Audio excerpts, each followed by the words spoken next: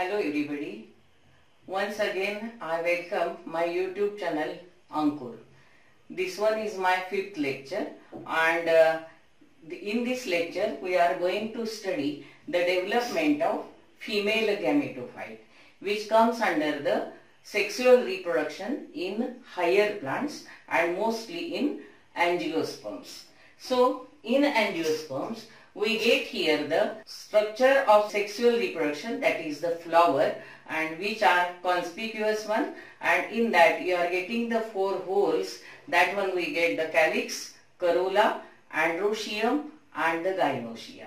So gynoshia is the innermost whorl of the flower, which is the female reproductive structure, and the smallest unit of that female reproductive structure, that is the gynoecium, is the carpel.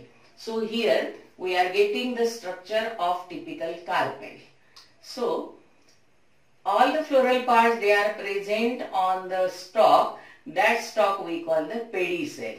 Then here one cushion like structure is there, that one we get the thalamus, and on this thalamus we get the different floral parts which are necessary as well as accessory structures. So here we get the calyx and corolla, which are not shown here, but directly we are getting the structure of that typical carpel.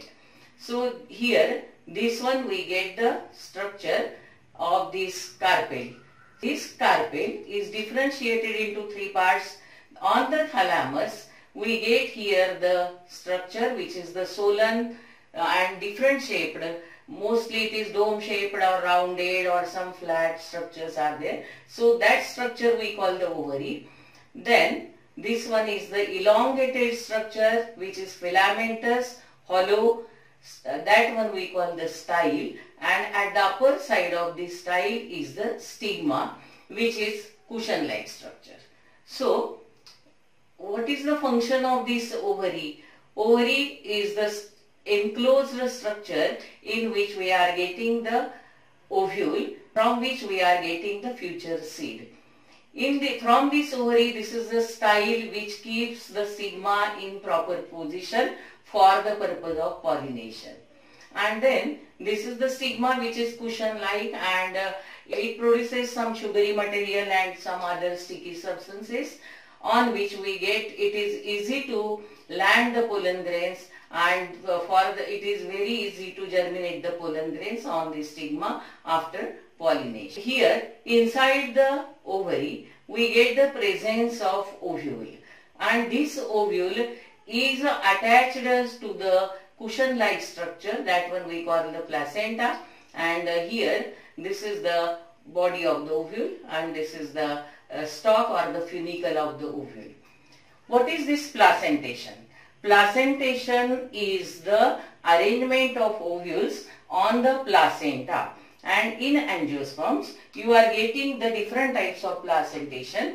For example, this one is the marginal placentation, where you get at the margin, this is the placenta, and this is that funicle, and this is the ovule. In case of axial placentation, in the axial you are getting the placenta and the ovules are arranged like this. In basal placentation, the placenta comes here at the base of the ovary, and from that you are getting this stalk, that is the funicle, and this is the ovule structure. In parietal placentation, the well-known example is Cucurbitaceae members, that is cucumber, etc. Here you are getting these structures, that is the placental position. From that you get here the funicle, and from this placenta we get the funicle, and these are the ovule structures. So here we are getting different types of ovules are there in angiosperms, and in this mostly in angiosperms you get here the Anatropous ovule. So here this is the structure of Anatropous ovule.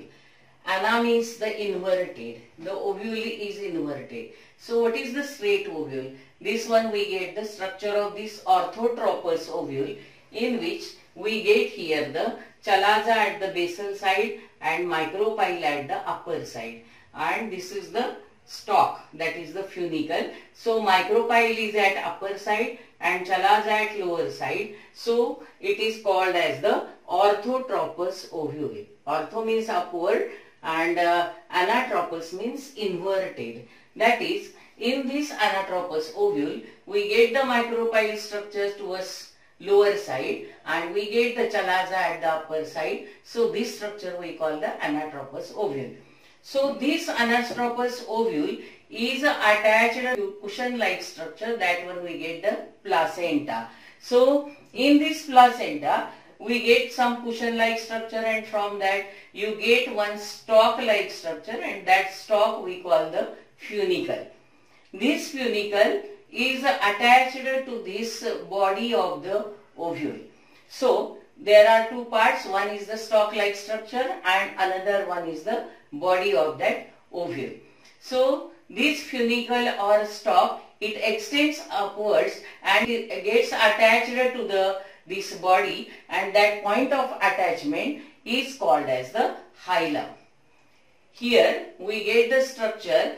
Inside that you get this is the body. What is this body? It is the bag-like structure or enclosed structure. We also call it as the Megasporangium, in which there is the tissue, that one we call the nucellus, and this nucellus is enclosed by the coverings, that one we call the integuments. So these integuments are of two types, that is the inner integument is there, inner layer, and outer integument is there, that is the outer covering. So this integument is covering the structure, that one we call the nucellus, and that nucellus is covered entirely except one part, and that part we get here the which is not covered by this integument, and this one we call the micropyle. Micropyle is the opening of this ovule structure. So here the basal part of this body, it is called as the chalaza, which forms the layers of this integument.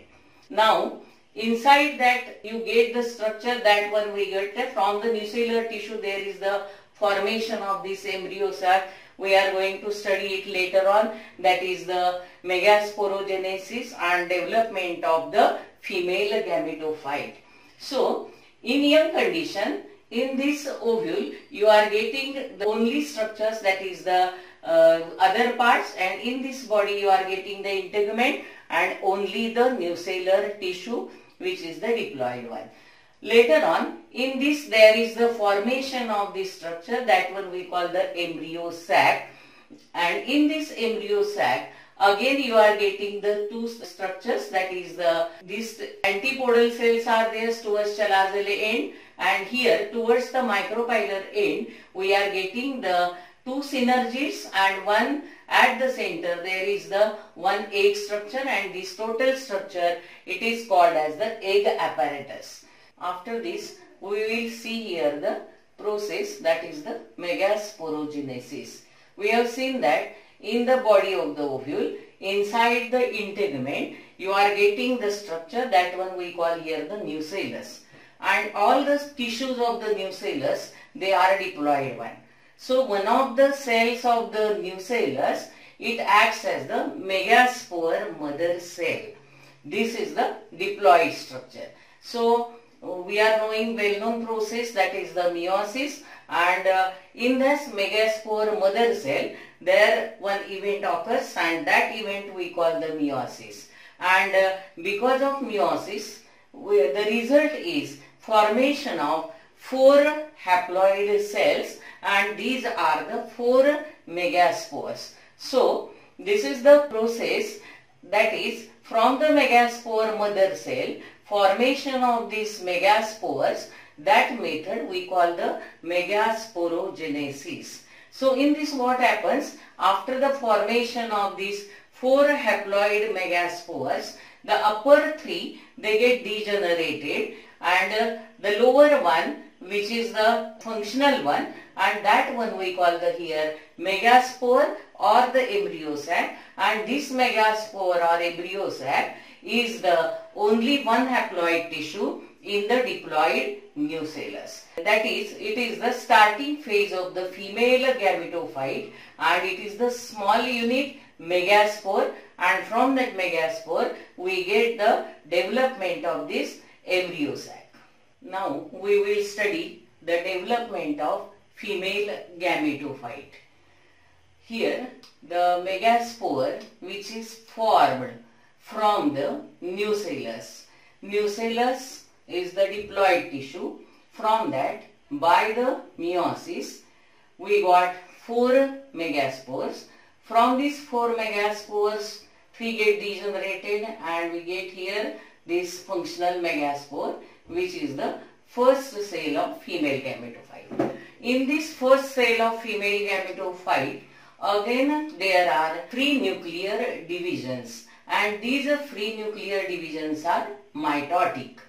In this first mitosis, in the megaspore, that nucleus get differentiated into 2 nuclei, and these are the haploid one. So one nucleus, it goes at one end, at polar end, and second one it goes to opposite polar end. Now after this first mitosis, there is another division, that is second mitosis. In this second mitosis, we get the formation of again 2 nuclei at each pole, and totally in this you are getting 1, 2, 3 and 4 nuclei in that particular cell. After this you get the third mitosis.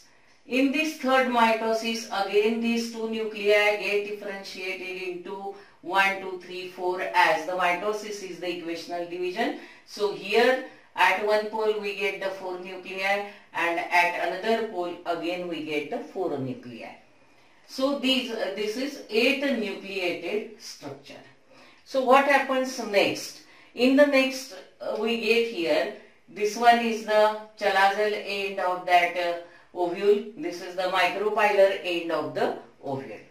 So from these 4 nuclei, 1 nucleus from the chalazal end comes at the center, and 1 nucleus from the micropilar end comes in the center, and there is the formation of this. We get here the central cell we call, and in this central cell you get the 2 nuclei from each pole.